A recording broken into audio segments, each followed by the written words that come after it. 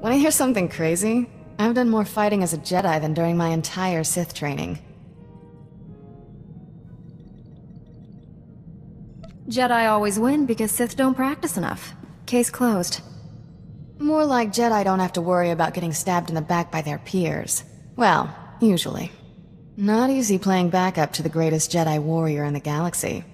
Won't even pretend we'll ever be equals, but I've got some new moves to try out next time we're in a fight. Don't surprise me with anything. What kind of stunts are you planning?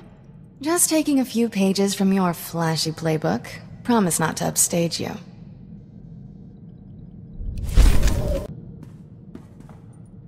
So, when do I get my own Padawan? Always wanted to be a teacher.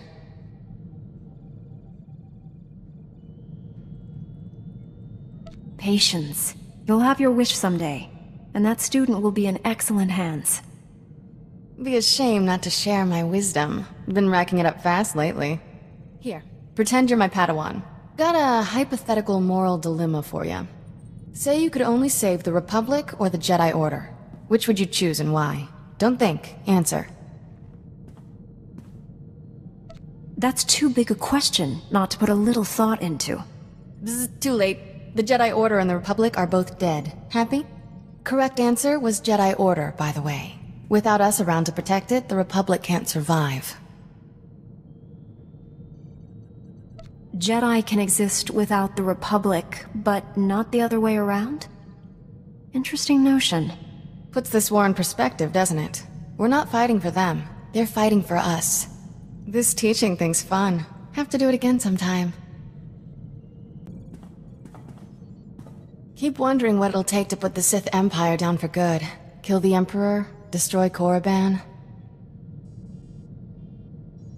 No reason to stop there. The Sith have plenty of other strongholds. Exactly. We could stay busy the rest of our lives. No victory over the Sith ever lasts. We wipe them out, they turn up again. Doesn't feel like we're winning. The cycle of war has to end. Maybe you'll discover how to break it. Solve a millennia-old problem by myself? No pressure there. Guess there is one thing we can count on. No matter how many times they come back, the Sith always go down in flames. Your people speaking of the Empire sound like a distorted echo.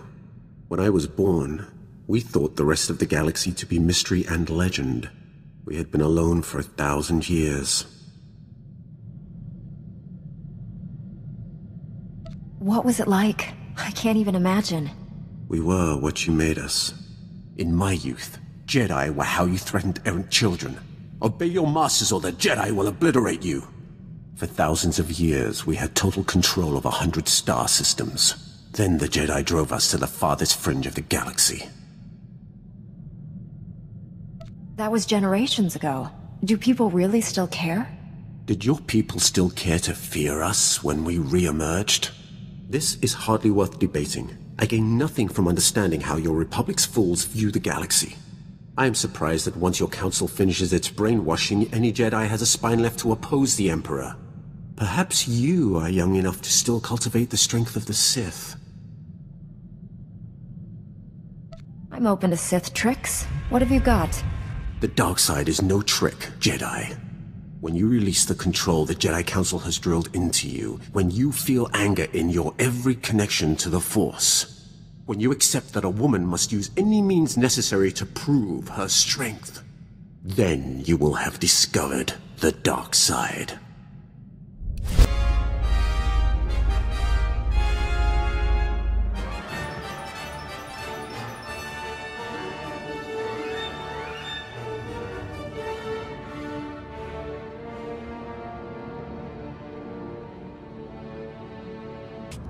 I do not know how more to prepare you to face the Emperor. What has your training been? All I know of Jedi ways is from Revan. Surely they have changed in 300 years. How does someone become the Emperor's wrath? There has only ever been one. My training as a Sith was not far different than Korriban today. Only my visions set me apart, made them bring me before the Emperor. In his presence, I first saw who he was and what he planned. You should have cut his throat. Saved us all a lot of trouble. I would have been rent to pieces before my hand touched the hilt of my lightsaber. I alone could not defeat him, so I chose to wait for one who could. I thought Revan and the Jedi exile were my chance.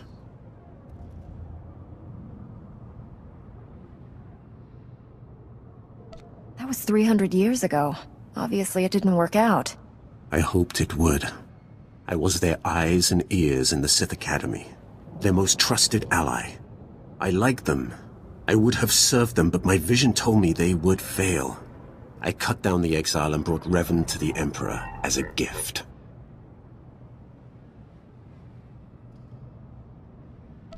Is that when he made you his executioner? The only way to live long enough to find the Jedi who would kill the Emperor, to find you, was to convince him to trust me. He took my offering and gave me a place at his side.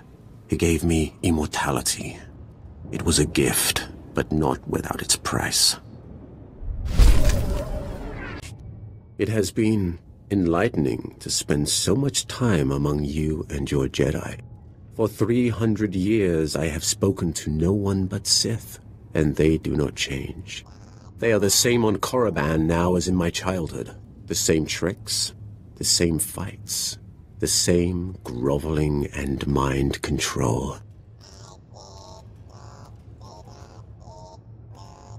Was that almost a compliment? I am only surprised that I have learned the most of the Force from a Jedi.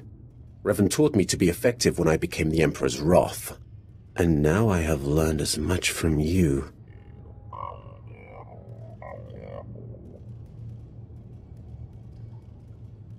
You have opened my eyes as well. And here I thought you weren't listening.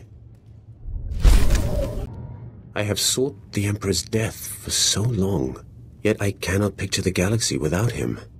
When I was born, the Emperor was the Empire. Everything existed to feed his whims. He was so far above us, no one, Sith or slave, would have dared even form an opinion about him. I'd say joining Revan to kill him counts as an opinion. When I began serving him, I thought it was far simpler than that.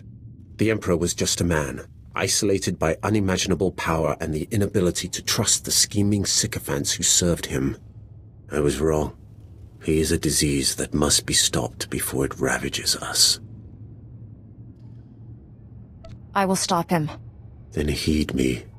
Immortality comes at a terrible price. Taste, smell, touch, color, emotion. The Emperor and I experience none of these things. We are no longer mortal.